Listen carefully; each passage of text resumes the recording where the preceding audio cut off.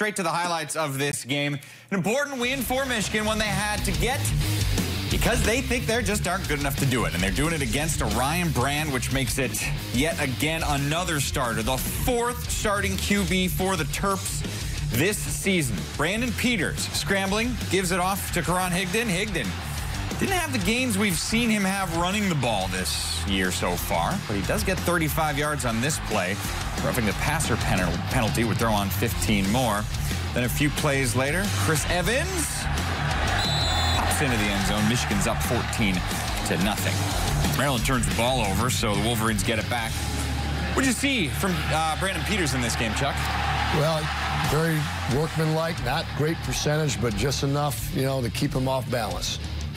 Here's Peters rolling to the right. Wide open man, Sean McKeon. It's 28-0. Michigan only halfway through the second quarter. And then the Michigan defense starts to pick up. This is Ryan Brand, QB. He's in some trouble. And he's in some more trouble here, James.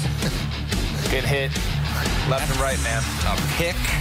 David Long in the end zone, and he's going 80 yards back. And then Ty Johnson tackled in the backfield. Michigan with 5 tackles for loss in the first half. Late in the second quarter, more from Higdon. Gets the carry. Comes down and gets injured on the play. Hobbled off, would not return with an ankle injury. Then Chris Evans ended up with 80 yards and a couple scores on the day.